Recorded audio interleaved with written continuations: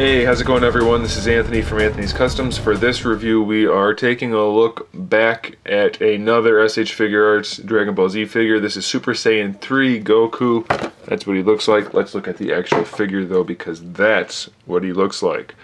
Now, I am torn about this figure because I really like it and I also really don't like it at the same time. There are two key things for making me not like it. One, this awesomely sculpted hair is solid plastic. I mean, aside from the articulation, it's solid plastic. So it is really, really heavy.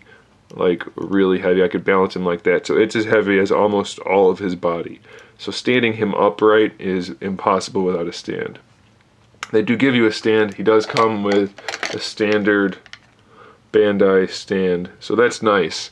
But he's still really freaking heavy, like really heavy from the head, so that's a problem. The other problem is the color of his gi.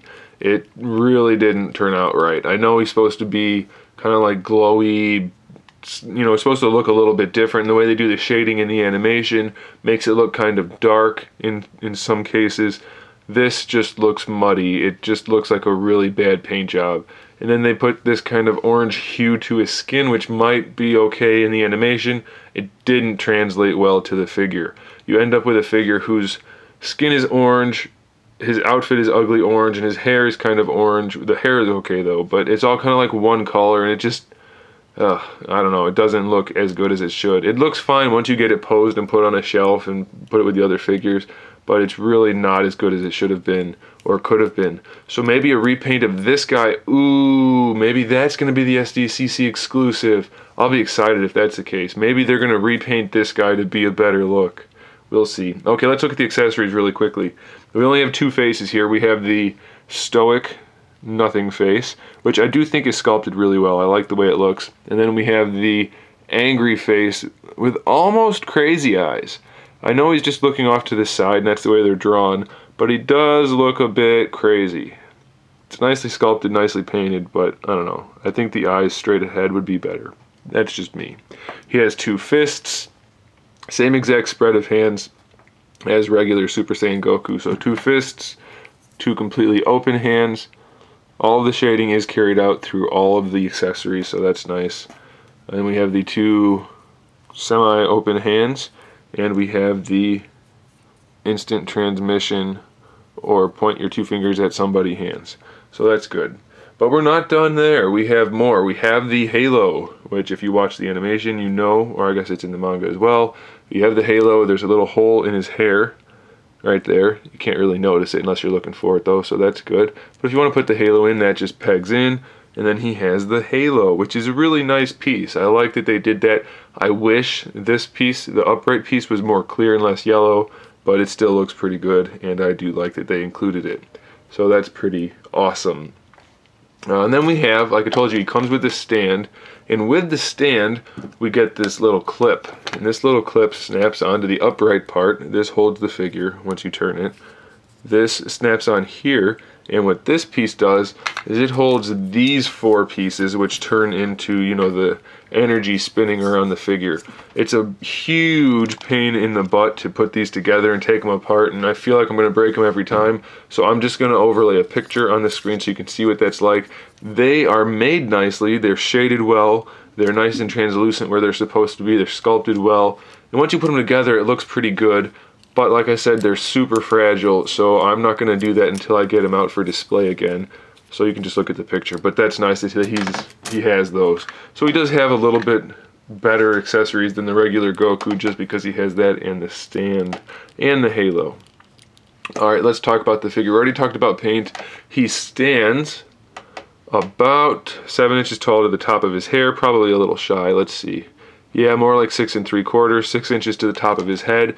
Like I said, the sculpting on the hair, I think it's perfect. It looks great. The sculpting on the face looks great. The body, it's exactly the same as the other Goku. So it looks good. Could be a little bit better, but it still looks good. They did stiffen the neck up a little bit in this guy, so the head itself can hold the hair just fine. No problems like that, but it's just really heavy. The hair is articulated. We have a ball peg up front. Is there one there too? I think there's one there too. Yeah, ball peg. So we have one ball peg there, one ball peg there, and then one last ball peg here with the most range of motion. So depending on how you have him posed, how you have him moving, you can move the hair around. And they do spin a bit too, and they're really nicely shaded, so that's pretty cool. The head articulation, just like the other Goku, I'll go through it anyway without breaking the figure, hopefully. Okay, I'm not going to pull it off. It's a ball hinge, so there's a ball hinge. It pegs into the neck, so it can swivel in the neck. It's a ball peg in the head, and then it hinges as well. So you can spin that around to get the head to move however you need it to. And, well, of course I can't do it right now, but either way, if you wiggle it enough, you can get the hinge to actually go sideways, so you can cock the head to the side a little bit better. His neck works a lot better than almost all of the other figures. It's a shame that you can't use it too much, just because it's hard to pose him with the hair anyway. But as you can see, the neck moves a lot more than most of the other figures, so it's really effective. I do like that about this guy. So like I said, I'm kind of torn about this guy. They do a lot of good things with this guy, a lot of improvements, but there's still a lot of issues. Alright, you can figure out, that's going to take some work to get it where you want it, but you can do that. The shoulders, just like the other Goku, ball peg goes into the torso, full range of motion like that, and that cup just kind of hides the joint. Then you can see the hinge in the shoulder itself, so full range of motion. The shirt is a ball peg in the bicep, so you can move that around to hide the joint. Bicep swivel, double jointed elbow, really nice range of motion on that. The wrist is the same as the neck, so I can show you there. We have a ball peg where it connects to the hand. It swivels around in the forearm and is hinged, so really good range of motion for that. The torso, it does pop up and down, so you can get the better range of motion. Really good range of motion on this guy all the way around.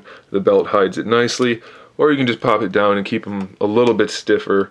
But he still gets a pretty good range of motion, even with it all the way down, so I do like that.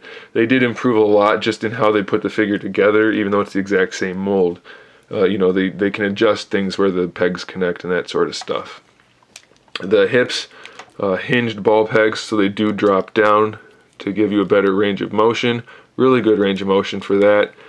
Standard ball peg in the hip socket. The thigh can swivel around that. Double jointed knees. Again, he really should have had a kneecap, but you still get good range of motion, and it looks okay for most angles, so I'm alright with that. Ankles, pretty good range of motion, just a little double ball peg in there. Definitely could have had better range of motion for the ankles, but put them in the air and it doesn't really matter. And then we have the toe pivot. So again, it's a lot like the other Goku. They improved a lot, but the paints and the weight of the hair really hurt this figure. So I would love, absolutely love, wish I could fix that, get that line back up again. I would absolutely love a repaint of this guy for Comic-Con, so cross your fingers for me, guys. Alright, there it is. Thanks for watching. Stay tuned for more figure reviews, custom figures, and other good stuff. And in the meantime, keep collecting.